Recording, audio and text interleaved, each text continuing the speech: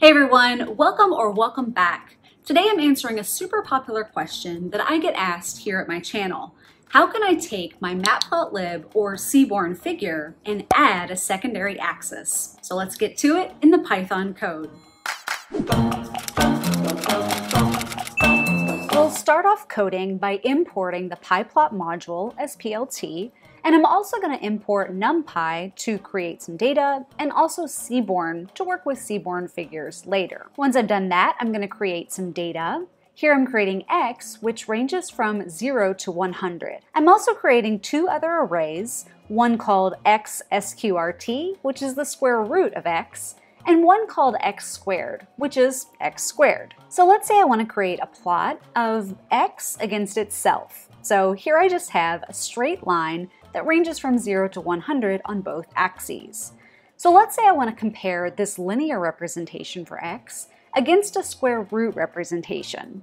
By that I mean, let's say I want to now plot another line here where I'm going to use x on my x-axis, but I'm going to use x square root on my y-axis. So what I'm seeing here is that the blue line, which represents my linear representation of x, is going to be much larger than the square root of x when we get up to values like 100. So what's happening here is that it's really difficult for me to even compare these two lines because they're on two different scales. This is exactly the situation that you might be facing when you're considering adding a secondary axis. You want to plot two lines, but one of them's on a totally different scale than the other. So let's go ahead and remake that previous figure, but we're going to do it with the secondary axes for the square root representation. The syntax for this plot is going to be a little bit different. First, we need to start by setting up the subplots of our figure. So by default, we're just going to get one figure with one set of axes here. We're going to go ahead and save both the figure and the axes as Python variables. So at this point, ax1 represents the axes of this figure. And you can actually use ax1 to plot data. Here, let's go ahead and plot x against itself. That's just going to give us the straight line that we saw before. So far, we just have a basic plot with a linear representation for x. How can we add a secondary axis to this figure? Well, for that, we're going to use something called twinx. I'm going to take my current axes and use twinx on them. I'm also going to save the output of that as a new variable, let's say ax2. As you can see here, what that's done is created a new y-axis for us on the right-hand side. This twinx command will actually create a new set of axes based on the previous axes. However, for that new set, we're going to have an invisible x-axis, and the y-axis is going to be independent and appear on the opposite side of our original y-axis. So twinx is giving us that secondary axis that we were looking for. The scale of x is going to be inherited from ax1, but the scale of y is going to be independent and created specifically for ax2. Okay, so let's go ahead and put some data onto ax2. We'll go down here, ax2.plot. And for this case, let's go ahead and put the square root on this secondary axis. Okay, so here's what's happened. We have the original axis over here on the left ranging from 0 to 100. That still applies to our linear representation of x. But over here on the right-hand side, we are ranging from 0 to 10. And that's because what we're plotting here is actually the square root of x. So let's make sure everything's clear before we finish off with the basics here. Let's go ahead and add another color for this line so that we can be sure that we know what we're looking at. I'll make this one orange. And we should also label these axes. So I'll do ax1.setYLabel, and I'm going to call this one linear since it's the linear representation. I'm also going to label ax2, we'll do setYLabel, and put that one as square root.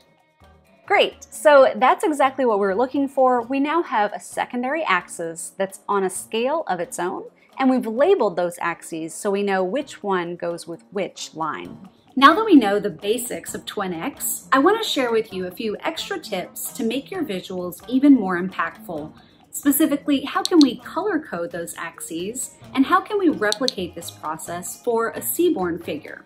Let's take a look. For starters, here's where we left off with the previous figure. We had the linear scale over here on the left and the square root scale over here on the right y-axis. And we also went ahead and labeled both of those to make this plot a little bit more clear. But my first tip is to use the same colors for those lines as we do for the text and maybe even the spine color on those axes. So let's go ahead and try that. We'll go back up here to our figure and I'm going to just create a new variable called, let's say, color1, and I'm going to represent this by the string blue. I really just want to make everything about that left axis blue, and I'm going to be referring to that many times, so I'll just set that to be color1. I'll go down to my plot and this color should now be equal to color1, and I'm also going to set the text color of that Y label also equal to color1. So we're going to color code everything. On my second plot, I'm going to set a new color, let's say color2 equals maybe crimson. There are lots of different colors you can choose from. So we'll update our color of our line to be color2, and we'll also set the text color to be color2. Okay, let's see what happens. Great. So what we can see here, this is a lot more clear that we have the blue line matching up with the blue text, and the red line is now matching up with the red text. And we can make this even more clear by updating the text color for all of our tick labels, as well as even the spines themselves. If I want to update my tick labels, I can go back up here to my ax1, and I'm going to reference the tick params. Then I'll pass in that I want to specifically refer to the y-axis here, and then I'm going to put in that the label color should be color1. Great, so now all of the left y-axis tick labels are going to be blue. And we're really just going to do the same thing here, so I'll just copy and paste it down below, but we're going to switch this to ax2 and color2. Awesome. Finally, if you want to color those spines as well, that is the line that represents the y-axis, you can go back up here. You're just going to be setting the color of ax2. So one thing to keep in mind, ax1 and ax2 are actually plotted on top of each other.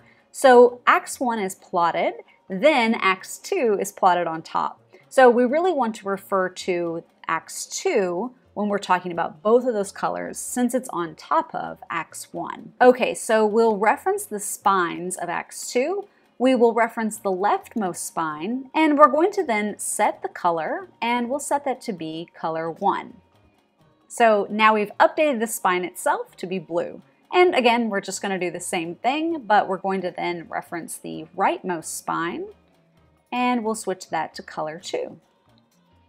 Awesome. So we've color-coded everything so that somebody can look at this figure and very easily understand that the leftmost axis refers to the blue line and the rightmost axis refers to the red line. It's all about making this clear for your audience, and I think color-coding those axes really does help a lot. An alternative way to make this figure more clear is to add a legend to it. So adding a legend when you do have two separate axes like this will just require a little bit more work than usual. So the first thing that we need to do if we want to add a legend to this figure is I'm going to need some labels for these lines. So let's call this line the linear line. And we're also going to add a label for our second plot. Let's call this one SQRT, so we know it's the square root. So once I've had those labels, now I can reference those lines when I make a legend. So there's a couple ways to make a legend here. The first way is to make a legend for each of these axes independently. So we'll go up to ax1, and now we'll just say that we want a legend. We're also going to do the same thing down here, but for ax2. We will also say that we would like a legend. So let's see what happens. So maybe this has happened to you. Both of those legends did appear, but they are one on top of each other. So what we really need to do is specify a location for one of those axes. Let's put this one over to the right. And you can put this wherever it makes sense on your figure. But now we know that the blue line is the linear line and the orange line is the square root. Now, maybe you don't like this representation because we have two separate legends. So how can we make a legend that has both of those lines and we just have one legend? The way that we can do that is to go back up to our plots, and I'm actually going to save the output here. I'll save this as line 1, and I'm going to do the same thing down here. Line 2 equals my second plot. So now I'm going to delete out those legends that I currently have, and I'm just going to create one final legend at the bottom. But I need to put both of those lines in my final legend. So let's create another variable called lines, and I'm just going to literally add these two lines together, line 1 and line 2. Those are lists of all of the lines that came with each plot. So if I'm adding two lists together, now I just have one longer list. Then I also need to get the labels of these lines, so I'm going to use a list comprehension to do this. I'll just say l.getLabel for ln lines, right? So lines represents both line 1 and 2, and I'm just grabbing the labels for each of those lines. So once I've got the list of the labels as well, I can then go on to put a legend on either of the axes I'd like, but now I'm going to specifically refer to the lines and the labels that I just created. And there we go. We have one legend here, and we have added both of those lines to the same legend. Finally, if you're using SEABORN instead of Matplotlib to do your plotting, SEABORN also allows you to use twinx. So let's say that you've created a line plot like this one, and you've used SEABORN to create that line plot. Well, if we want to add a secondary axis to this plot, what we would do is save the axes from this line plot. So SEABORN will actually return those axes to you, and you can grab them as a Python variable. So just checking the type of ax1, we do have those subplot axes like before. So again, I can use twinx here. I'm just going to create ax2, which is ax1.twinx. This is just going to be a copy of those axes, except for the y-axis now will be independent and on the other side. So I can then use ax2 if I want to use SEABORN to make, let's say, another line plot. So let's say now we're plotting our square root. The main thing that I'll have to do differently here is specify that this line plot should be put on the second axis. So I'm just going to pass ax2 into this ax argument of the line plot. Now we see that we do have a new scale for our ax2, even though we're working with a SEABORN plot. And one final pro tip for you, if you are working with something like dark grid and you notice that this new grid is overlapping the blue line, you can actually just go back up here and turn off the grid of that second axis. You can set that equal to false. And now you'll see that the blue line does not have that grid over top of it.